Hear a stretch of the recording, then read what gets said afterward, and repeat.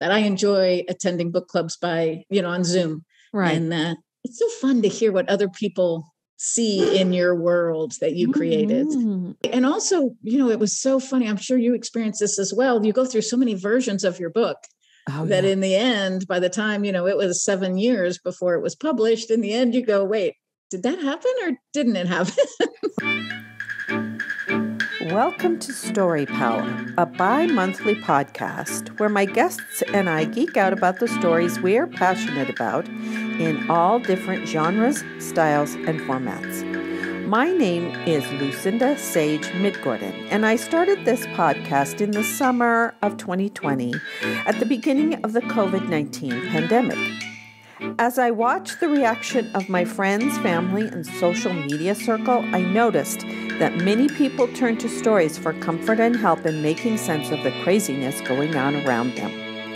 My goal was to do the same for my listeners, but as I chatted with my guests throughout the first year, I discovered that their personal stories were the most fascinating thing about each episode. Neil Gaiman says, "Fairy tales are more than true not because they tell us that dragons exist, but because they tell us that dragons can be beaten." I now know that sharing our experiences with others helps us defeat our own dragons. It is our stories that connect us to one another. Let's see what wisdom today's guest has to share with us. Today, my guest is Tammy Euliano, and this is episode 53. Tammy, welcome to the show. I was looking at your Podmatch profile, and oh my goodness, you do all kinds of things. You write novels, you are a physician, and you're a professor at the University of Florida. How do you juggle all of those balls? It's a full life. I'm very fortunate to have so many great opportunities and varied interests. When I had kids still at home, it was way more challenging, definitely. Yes. Now that they're all off in graduate school in various places, I have a lot more time that I can direct in the areas that I want to. So I've gone to 60% at the hospital, so I'm not doing quite as much time there. Uh-huh. And I stopped my research protocols and resigned my major administrative positions. So now I'm mostly just a doctor and a teacher and a writer, a wife and a mother and a dog lover. Oh, that's great. Yeah. So you have to walk the dog every day. Yes. Twice a day, maybe. At least. So do you live near the beach and can you walk your dog on the beach?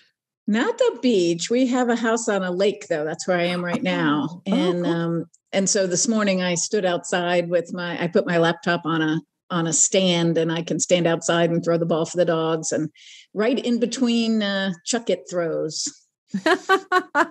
That's great. Yeah. So I was looking at your profile, and you have a novel named Fatal Intent. It's a medical thriller. And I was so impressed that Kathy Reichs endorsed your book. How did you get that endorsement? She's amazing. I've met her. So there's a meeting every summer in New York City called Thriller Fest, where thriller writers go, and they are just the most giving, generous, wonderful people. So the first couple of days is mostly for writers, and they do panels and craft things, and all these really famous authors just volunteer their information to help new writers. And then the second 2 days are mostly, a lot of it is just readers coming because they want to see them and meet them in the hallway. And they have cocktail hour every night where you can just walk up to Lee Child and Kathy Reichs and all these other people and just say hi. So I met her there.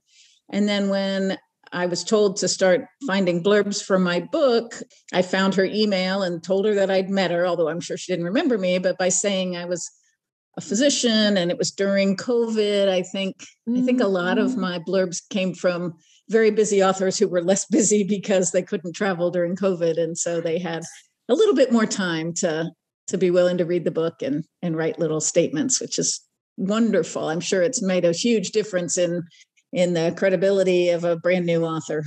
Oh, yes, because I don't have anything like that on my book. So yeah, that's fantastic. I love it. So what time of year is the Thriller Fest? It's this year, it's actually May 31st, I guess, to June 4th. It used to be always right around July 4th, but they moved it up this year. Oh, okay. Okay. Yeah. Oh, so you'll be going again, I imagine. Oh, yes. Yes. We've had 2 years without. So I'm excited to go again. You make so many great friends. Writers are just such friendly, giving people. And it's really fun to meet people. And then you meet new people each time. And it's a really great way to get other people who are at your level and supportive, but also mentor type people. Mm-hmm, mm-hmm. So do you read other people's books and endorse them now that you're a famous author? I've done my famous, not really. I've done one so far for a friend who I had read it earlier and been sort of a critiquer. And then I read the final version and wrote a blurb for her. Hers comes out in March.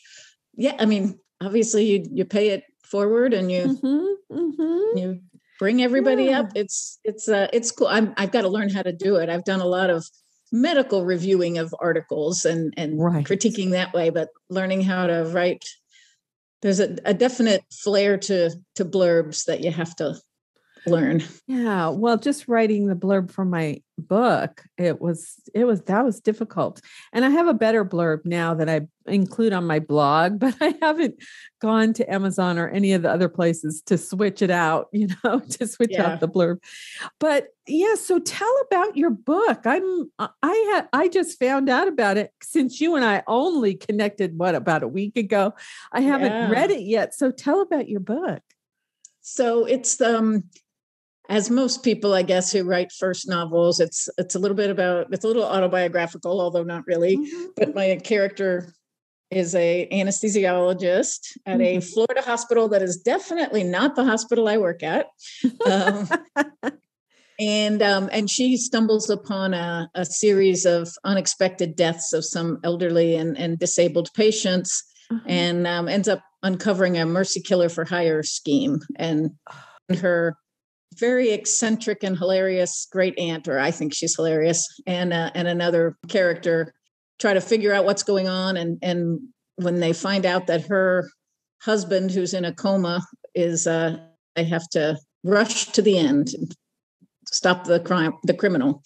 Oh, yes. Really? So it brings up issues of the end of life and how should people die. And on my website, I have a resources section about getting living wills done and assigning someone to be your healthcare surrogate. And, mostly it's just a thriller, but in part of it, I hope people are thinking about what they want and what they would do in Kate's situation and how they would like to have their last days managed if they are unable to speak for themselves. Mm-hmm. Yes. Oh, yeah, that's important. That's very good. I love how you're linking your fictional story to helping people with their real lives. I like that. It's fun. Well, what's really fun to me is taking sort of things I find morally ambiguous. Like I can come up with an argument very strongly on 180-degree different sides of the end of life, and then giving characters each of those differing opinions, and then giving them cogent arguments where nobody seems to be completely wrong. I think that's fun. If you can't see other sides, then you're not looking very hard. So I think it's fun, and I've had really good feedback from book clubs that they get into good discussions about that. I enjoy attending book clubs on Zoom. Right. And it's so fun to hear what other people see in your world that you created. Really? Because sometimes you don't even know that they're going to take it that way. Right. And also, it was so funny. I'm sure you experienced this as well. You go through so many versions of your book that in the end, by the time, it was 7 years before it was published, in the end, you go, wait, did that happen or didn't it happen? Right. Oh, was that in an earlier draft or? Right. Exactly. Right. Yes. That's so true. That's right. I love it. So what do you teach at the University of Florida? I teach physiology to medical students, and mostly I teach anesthesia residents. So I teach them how to take care of patients, and I specialize in obstetric anesthesia. So I mostly teach them how to take care of pregnant women and do labor epidurals and C-sections, but also learn how to handle the rare major complications because we're what's called a tertiary care center. So we get all the sickest pregnant ladies from South Georgia down almost to Orlando. So we get a good share of very complicated cases, and it's my job to teach the residents how to handle it and how to recognize when things are going to be more challenging than the usual. Oh yeah. So is that part-time or full-time? I'm 60% now. So 3 days a week I'm at the hospital. Okay. And I don't only do OB. I also do some, like yesterday I was in the main OR taking care of general surgery and ear, nose, and throat and gynecologic surgery. So it's usually 2 days a week I'm on labor and delivery, and 1 day a week I'm in the main OR. Oh yeah. Okay. My mom and my sister both had toxemia. Oh. Yeah.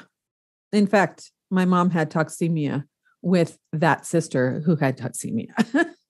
Interesting. Yeah. Yes. And we lived in a very small town in Washington State, Goldendale, Washington. And my mom was very fortunate to have a doctor who had had a patient with it before and had died, I think. And so he recognized the signs and started talking to his colleagues in other cities. And if it hadn't been for that, my mom might have died and my sister might have died, but they didn't. They were okay. So, yep. Yeah, it's the incidence, it's now called preeclampsia instead of toxemia. Right. And the incidence has gone up. It's now about 3 to 5% in the US population, much higher in Africa. Ooh. So yeah, we're seeing quite a lot of it. And do they know why or what causes it? We don't really. We know a fair amount about what happens, but we don't really know why it happens in the first place. But we do know that if a woman gets preeclampsia with one pregnancy, if she keeps the same partner for subsequent pregnancies, that she'll probably have preeclampsia with those as well. And or the risk is higher. And so now there's some things like if you take a baby aspirin very early in pregnancy and keep going, you can get less sick. And there's a range. Some people are very minor symptoms, but still have the blood pressure issues and the other symptoms, but others get very, very sick. So probably it's two different diseases that we're calling the same thing, but we don't know that yet. Yeah, still doing research on that. Yes. That was one of my areas of research when I was doing my stuff. Yeah. So are you working on another book now? Well, the second in the series is with the publisher. They're working on the cover right now, but it doesn't come out till January. It's done. Final edits were last week. And then the third in the series is what I'm working on right now. They want it by the summer. And then I have some standalones that I'm trying to get published. That particular publisher, Ocean View, they're mostly mysteries and thrillers. And the other ones I have done are just a little bit out of their wheelhouse. So I'm still trying to find an agent or someone else to publish those. But I love them and I want them to get out there in the world. So I may end up self-publishing, but I'm reluctant. I just admire so much my friends who can self-publish, but there's so much to it that I don't really want to have to deal with making covers and all that sort of stuff. I like it that my publisher, who knows very, very well how to do all that stuff, handles it all. Yes, we self-published or independently published my book, but my husband's a graphic artist, so he could lay it out. He did the cover. He helped me with the editing. I mean, so great. Yeah, the marketing part of it is the part that I really need help with. But I've talked to a couple of other podcast guests that I met through Podmatch who have used hybrid publishers. So I'm thinking maybe I'm going to look into that for the sequel to my novel, and maybe I'll republish the first one too. I don't know. We'll see. I'm kind of busy with podcast right now. Podmatch is just this wonderful resource. I have so many people. Great. You've done so many. That's awesome. Mm-hmm. Well, the whole first year were just people I knew at the college, or students, or friends and family, or college, but sometime in the middle of the second year is when I found, or Podmatch found me. And most of my guests are from Podmatch. And I just love the variety of the people that I have met and the conversations that I've had. It's just, every other day, or sometimes it's just once a week that I do an interview. It's just so fun to talk to people like you with varying, you've had some fascinating guests. So good for you. Yes, and varying backgrounds and things. That's just so great. So do you think you'll keep writing? Do you enjoy that? I love it. I would love to have more time to do it. Mm-hmm.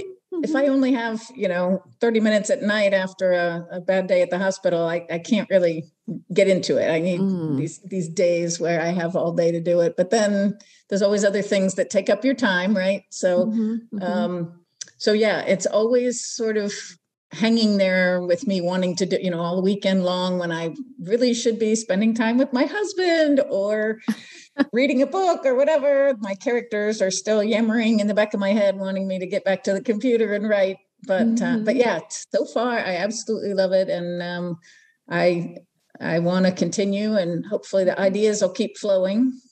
Oh, they probably will. I don't know about you, but I've been keeping a blog since 2013. And, wow. I keep thinking, I'm going to run out of ideas, but then some new idea comes for the next week's blog. So it'll probably happen that way for you too, because you have a wealth of experience and knowledge that you can put into your books. It's fun.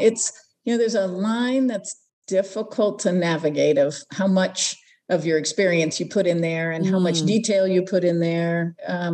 Because you want to be true to what really happens, but you don't want to bore people or gross out people who don't have any medical background. So that's been a challenge. I'm getting better at it, but if you read the first version of Fatal Intent, it would be not anywhere close to where it needed to be on that score. Well, I had a friend who said, your first draft is going to be crap, and you just have to accept that.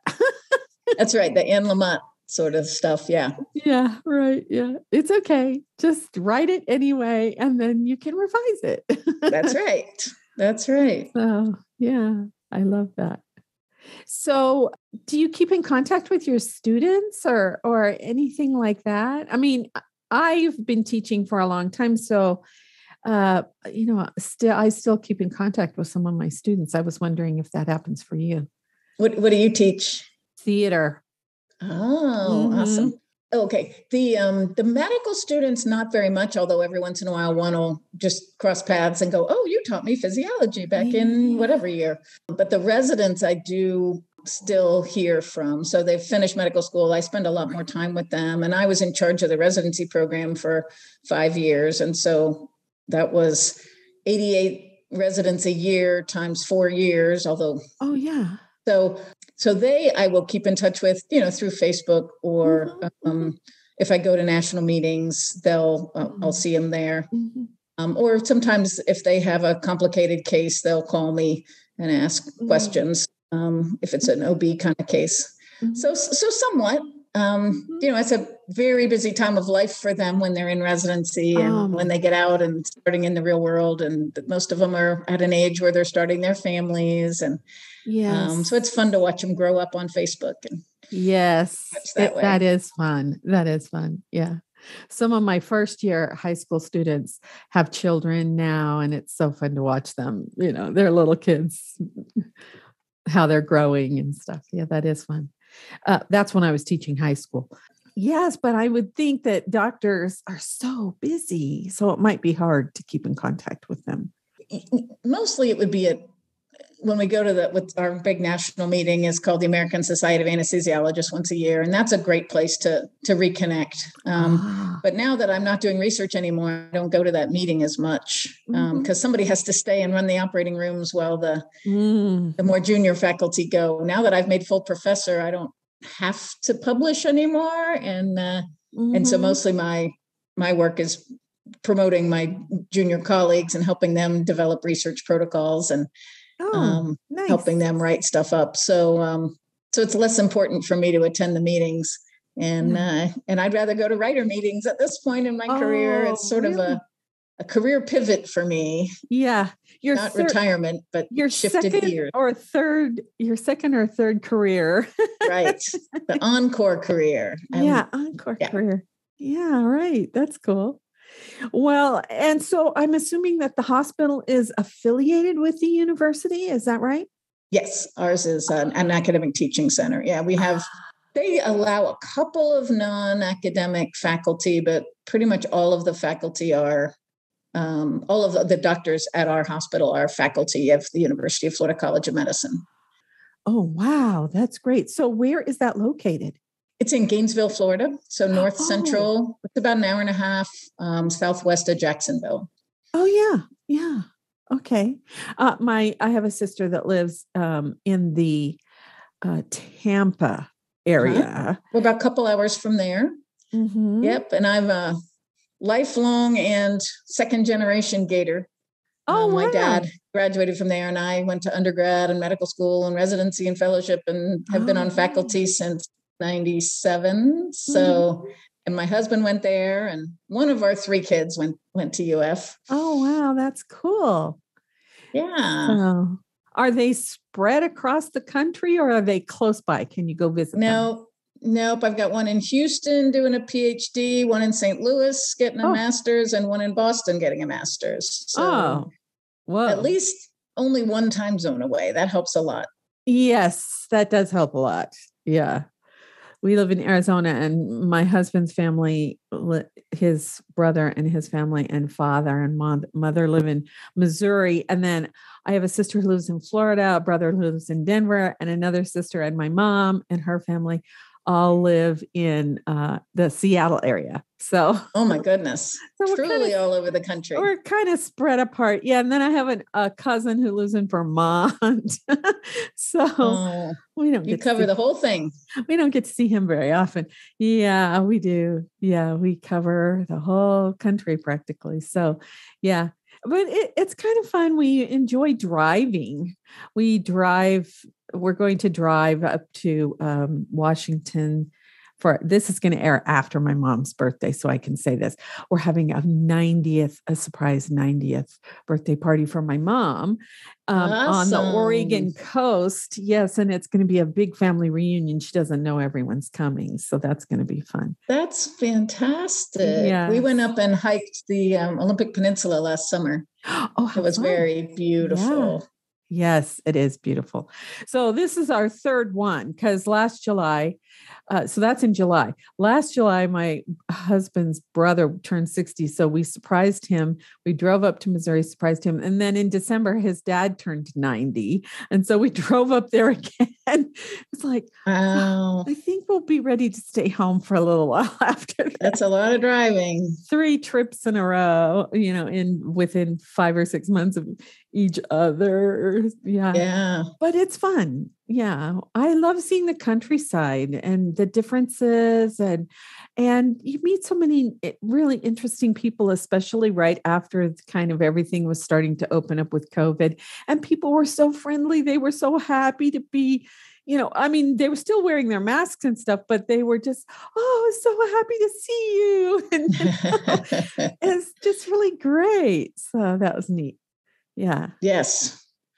I'm ready for the masks to be done too, but yes. Me too, but we're still using them at the college. Good. So, yeah. Are you? Yeah, at the hospital, we have to have a N95 or a KN95 on at all times. Mm-hmm. Yeah. Getting old. Well, I only teach part-time, and only the acting class is face-to-face. The other class that I teach is a virtual class. So, that's good. And it's only in the fall. So, yeah. But we have club things that we do. And so we wear masks for those. Yeah. Good. But yeah, hopefully maybe by next year, we won't have to wear our masks anymore. Yeah. God willing. Yeah. Do you include anything like that in your novel, that the novels that you're working on, anything like the pandemic, and how did they deal with those kinds of things So in Fatal Intent was written and completed long before COVID. In fact, it was bought before COVID. So that doesn't have anything in it other than wearing masks in the operating room like we always did. Right. I wrote another book well before COVID that deals with a virus causing worldwide infertility. It was a biological weapon. And so I'm having trouble selling that book because nobody wants to buy a book about a virus and complications from a virus. But in that book, I don't talk at all about wearing masks and that sort of stuff. It's all about finding the cure to infertility. It's not about, what we're experiencing. Mm-hmm. And the prequel to that is the development of the weapon. And that also doesn't really talk about pandemics. Right. The book I'm working on now, I, really don't address it. And there's a book I've started reading recently that was, again, written before the pandemic, but it's very much dealing with the pandemic and everybody wearing masks. And I stopped reading it. It was just not something I felt like reading right now. Yes. I'm going to keep it. I'll read it eventually. Yeah, because I listened to What Should I Read? I always talk about What Should I Read Next on almost every episode with Ann Bogle. And she has so many guests that some of them just want to read that kind of thing. It's a comfort for some reason. And then other people are like, no, I can't read that. And I'm one of those. I don't want to read that thing. And she was talking about a book, or someone that I was talking to was talking about a book that was written about, it's a novel about a pandemic, but it was written like 5 years ago or something. Mm-hmm. It's kind of because it sort of is like what's going on right now. It's like, how did that person know what was going to happen? Right. But I'm with you. I'm into fantasy right now, and historical novels, and things that take me away, that are fun, escapist. Yes. Although I am reading Brene Brown's Atlas of the Heart. That's a really interesting book. She's amazing. She is amazing. Yes. Yeah. So I have read a lot of her books, not all of them, but a lot of them. So I just really love her. So that's a fun, it's an interesting book because it's defining emotions and helping us with our vocabulary. Because a lot of the emotions, sometimes we feel things and we don't know how to put words to it. And it helps us if we can put words to it. So that's that's a good point. Purpose of the book. Yeah.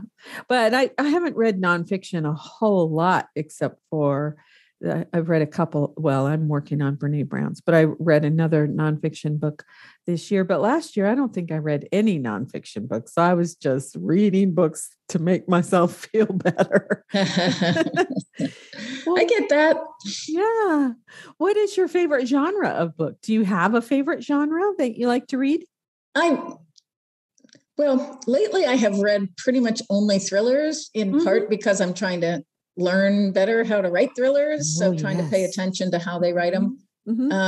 Mysteries I enjoy. Louise Penny is my favorite author. I love her police procedural sort of stuff set in Quebec. And then Harlan Coben, I absolutely love what he writes. Lee Child, I read all the Reacher stuff, and Michael Connolly, I read all of his stuff. And then, of course, working through the Bones series, Kathy Reich's series, and I've read a lot of Tess Gerritsen's stuff. She also blurbed my book. Yeah, I mostly read thrillers. I just finished a Lisa Unger book today. I've read a couple romances just to cleanse my palate, sort of thing. And also they're really good for paying attention to how they do facial expressions, because I find that very challenging in my writing. But for the most part, I try to have a thriller that I'm reading, and then also a nonfiction book. So something that I learned something from. Yes. Yeah. Well, I learned something from the books that I read too, but yes, it's a different kind of learning. Yeah. Different kind. That's right. So I like mysteries a lot, but I don't think I've read a whole lot. I've read some Lee Child and one Louise Penny. And what's the difference between, this is just me being weird or academic or something, what's the difference between a thriller and a mystery?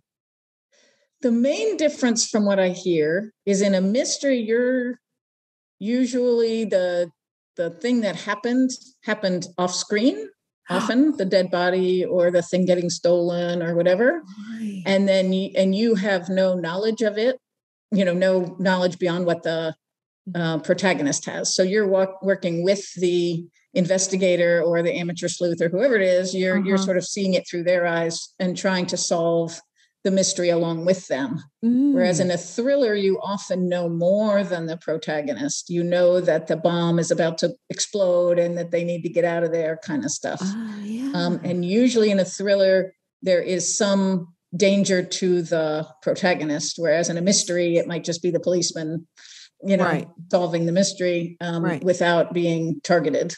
Right. That's a very non-accurate description, but it works for me. No, that helps a lot, because I read the Cadfael series, which is a monk in the 1100s, helping the sheriff of the Shire solve mysteries. I mean, I've read those kind of things. Grantchester, which is a minister who helps solve mysteries, those kinds of things. But I haven't read a whole lot of thrillers, so I may have to try that genre. I have to try that. I have a Kathy Reich sitting on my shelf down there. Maybe I'll go read one of her books. Yeah, hers are, a lot of hers are mystery. How did the body get killed? Because she was a forensic pathologist, so that's and a professor. Yes. Well, and Bones, it was one of my favorite television series. It's a great series, isn't it? Oh, it is. We watched every single episode, and I love it. I loved it. Yeah. So, okay. So a thriller. I'll have to try a thriller. You're enticing me. Maybe I'll go get your book. It's a thriller. There you go. Yeah. I think it's kind of fun. Yeah. Well, if you have fun writing it, I think that makes a difference. It's obvious to me, the people, well, I'm going to liken this to theater or movies or something. It's obvious the ones who are having fun on the stage or who are having fun on the screen. And then sometimes it's obvious the ones that aren't having so much fun. But yes, so maybe it's that way with books too. The ones that grab me are the ones where the author's really having fun writing the book. Yeah. They had fun writing the book. Yeah. Yeah. I love Louise Penny, just the world she creates in Three Pines. The characters are so quirky, but every single one of them is so three-dimensional. And, she breaks a lot of rules with her head hopping and stuff, but somehow when she does it, it doesn't bother me at all. Yeah. And they're just, I just love each one of them and where she takes them in each story. Yeah. I said, you want to just go sit in the bistro that she created and chat with all these great characters. I know, really. Yes. I only read the first one because I was gifted it for Christmas. And I want to find out what happens with that. I've forgotten the main character, Gamache. Armand Gamache. Yes. There's like 14 of them now. Yeah. Yes, I know. So I'll have to read a couple more of those and see. I don't know if you do audiobooks, but the narrator for those is phenomenal. He is so good. He unfortunately passed away. Oh, and the last two books are 2 or 3 are read by someone else, but he also does a great job. But that makes such a difference when the narrator is amazing. yes, it does. I don't do audiobooks much because I'm on the computer so much. And if I'm podcasting, if I'm editing, if I'm writing show notes, I can't have that other distraction in my head. I have to. Oh, yeah. No, I listen to them like when I'm walking the dogs or right, going for a run or folding laundry or driving in a commute. That's or when I cooking. listen to them. Yes. Sometimes I'll listen to a podcast when I'm cooking. We don't do audiobooks very often, but I'm thinking of subscribing to a service. And what's it called? Scribd, I think is what it's called. And you can get audiobooks, ebooks, and And then I do it almost exclusively through our library. If you have a library card, my library subscribes to Libby, and you can download books for 21 days. So I listen to a lot of my audiobooks that's that way. Great. Yes. I have to go. They're good for when you're in a car too. If you guys are going on these super long car trips, if you pick the right book that both of you enjoy. Yes. Well, we decided one of them is going to be Around the World in 80 Days because we've been watching the masterpiece Around the World in 80 Days. And we wanted to compare versions because we've seen 2 or 3 versions now of that story. And so, well, let's go find out what the original book was like. That's a good idea. Yeah. I read that in high school. I remember very little except his name. Yes. Well, yeah, I didn't read it in high school. We read Dickens and some other things. But yeah, so that's one of them that we're going to listen to. Yes, but we're big podcasters too. So we listen to podcasts. What's your favorite? My favorite is What Should I Read Next? But my husband's a techie, so he listens to all kinds of tech ones. The one that is kind of in the middle between us is called The Incomparable, and they have several different kinds. The Incomparable has several different ones. Some of them are unusual kinds of things. Like one I remember we listened to was all about how curb cuts changed the world. Seemed interesting. Seemed interesting. Well, and it was like it was originally devised, curb cuts were originally devised for people who had disabilities, but mothers with their strollers with their children, or people who had, other, like they were rolling their groceries home, or, it was like, it turned out to be a lot of different people. It just turned out to be a great thing for society to have these curb cuts. And then there was another one about flags and good flag design. But random stuff. It's so fascinating. Yeah. And the one that we listen to is a lot of times it's about movies. So, because we're both big movie buffs. And so they'll talk about different movies or different actors or the actors' like filmography or something like that. So those are the kinds that we listen to that we both like, that my husband and I both like. Yeah. The Roman Mars has created several different podcasts that are very interesting. So, we listen to those. And I listen to my own podcast after it's aired, just to make sure it's do you? Okay. Yeah, I make sure it sounds okay. Because I'm the engineer and I don't know what I'm doing. And so hopefully one day somebody else will take over that part and it'll sound a lot better. But my husband helped me pick out music for it after the first year. And That's cool. Yeah, I've learned how to use GarageBand enough so that I can edit it and put the music with the audio and stuff, but it's not perfect, and that's okay. Yeah, you're passing on information. That's right. I'm doing entertaining. That's right, and eventually it will sound a lot better. But I'll still have fun interviewing people and talking to them about their fun, creative endeavors. Do you have any other hobbies that you do besides writing? We play tennis and golf, and we follow Gator football. We have a couple that we do a lot with. We play a lot of cards. When I get to see the kids, we play games, and hiking is probably my favorite thing in the mountains. So every summer we try to go somewhere and go hiking. Of course, I read a lot. I like to build puzzles, and I used to like sewing and doing some crafting stuff. I haven't really taken the time for that anymore. Yeah, now that I'm so much older, it's kind of hard with bifocals to do I used to do counted cross stitch, and now I probably will not ever finish the one that I have. I did that when I was in high school. Yeah. Well, it was a huge project, and I'm only about halfway finished, but we'll see. I don't know. But I was speaking of puzzles. We started a puzzle about a year ago, and we just finished it. Oh, wow. Well, it must have been a tough one. It was a little difficult, especially since I put the border together because it had this distinctive border. And then one day my husband's trying to do the puzzle and he goes, I think this is upside down. And so once we turned it around, it was so much easier to do. Yes. Yeah. We like to have a puzzle on the table all the time. Yeah, we do out here at the lake. That's cool. Yeah. That's another time I listen to audiobooks is when I'm building a puzzle. Oh, yes. If my husband's not doing it with me. Yeah.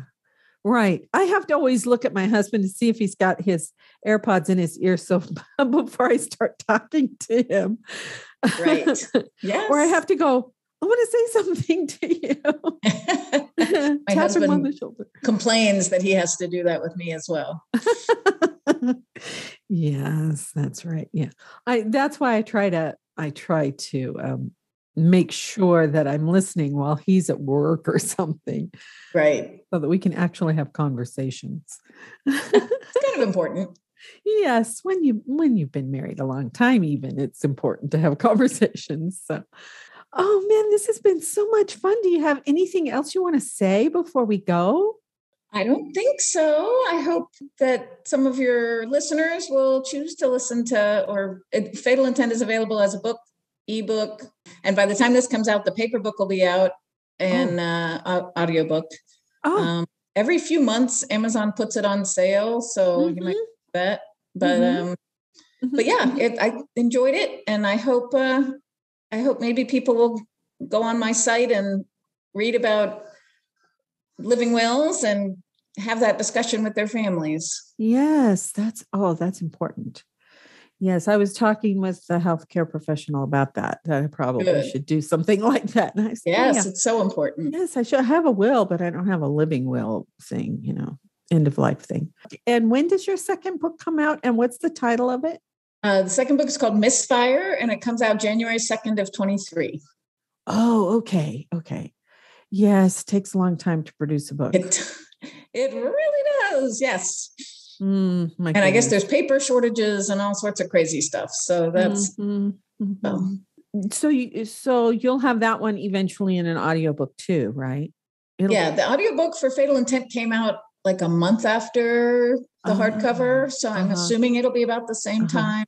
So it'll be a physical book, an ebook, and an audiobook. All of them. The hardcover comes out at the same time as the ebook. And then about a month or so later, the audiobook comes out. And then a year later, the paperback comes out. Oh. That's just how Ocean View does it. I think that's how a lot of publishers do. Yeah, they don't put the paperback out until it's been out for a while. So I hope it's selling. Is it still selling okay, your book? So when you traditionally publish, you don't actually know. All you can look at is your Amazon sales rank. But I get a royalty statement twice a year. So the only thing I've heard was in October, I heard how the first couple months went. So I won't really know numbers, but it's, in the thousands. So that's good. Yeah, that is good. It's not New York Times good, but it's It's good for a small publisher. Yes. Well, I'm kind of the opinion, I don't want to be a big celebrity writer or podcaster. Or so, yeah, if I'm in the middle, that's good for me. Yeah. I would like to reach a lot of people. It's not about money for me, just because I'm fortunate that it doesn't need to be, but I'd like to have an impact. So yes, that's my goal. And if anybody wants to do a book club with it, just go on my website and there's questions, but also they can drop me a line and I'd be happy to zoom in and chat with the readers if they would like me to. Yeah. Do you have questions at the end of the book for book clubs? Oh, yeah. For Fatal Intent, the questions are on my website, but for Misfire, they're going to be at the end of the book. Good. Yeah. Yeah. I think that's important. I didn't do that, but yeah, I have maps. Oh, that's cool. I have maps, but I don't have questions for book club people. Yeah, I just added it and then put it on my website because I'm in a book club and it's always when it's my turn trying to figure out the questions is a challenge. So it's nice if they're provided by somebody. Yes. If the author has some for you, that's always good. Yeah. Right. Yeah. So hopefully I spent a fair amount of time on the ones for this next one. So hopefully people will find them useful. Oh, good. Well, it just sounds like you're having so much fun, Tammy. That's great. I am. Yes. Thank you very much for inviting me. You're welcome. Thank you for being my guest. I can't wait to go read your book now. Oh, awesome. Thanks. Yes. Let me know what you think. I will. Before I go, I'd like to give a big shout out to Podmatch, which I call a dating service for podcasters. Since I joined their platform, I have met so many wonderful people from all over the world, and they make the matches so easy that if you are a podcaster or you have a message that you want to share, you might want to consider checking them out. The affiliate link is at the bottom of my show notes on my website at Sage-Woman Chronicles at sagewoman.life. Part of what I love about them is that they promote civil conversations, and can't we use that right now? So if you check them out, tell them Lucinda sent you. I'd also like to invite you to my Patreon community, where we will have chats with authors or creators. We'll have member chats about the stories that they love, and occasionally we'll have extra episodes or uncut episodes of Story Power. So please go check out my Patreon page at patreon.com/storypower without the hyphen, all one word. I hope you enjoyed the show. If you like what you heard, please share it with a friend and give us a review on your favorite podcast app. It will help people find us. You can leave a comment there. And remember, as Philip Pullman said, after nourishment, shelter, and companionship, stories are the thing we need most in the world. Until next time, this is Lucinda Sage-Midgorden. Thanks for listening.